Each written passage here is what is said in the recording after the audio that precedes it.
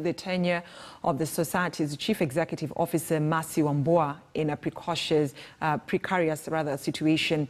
While the majority of council members say they had cleared the embattled CEO to continue in office, LSK President Nelson Harvey sent an alternate statement saying the council had sent her home and a new office holder should replace her with immediate effect. I'd like us to cross over live and listen in. Public generally.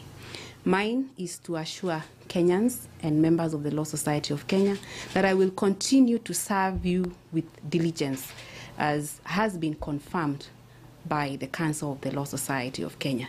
I am here by virtue of a resolution of the Council that dismissed all the allegations that had been leveled against me and reinstated me to work.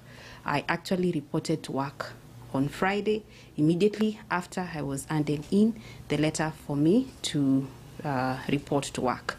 That's all that I wanted to tell you, Kenyans. Thank you.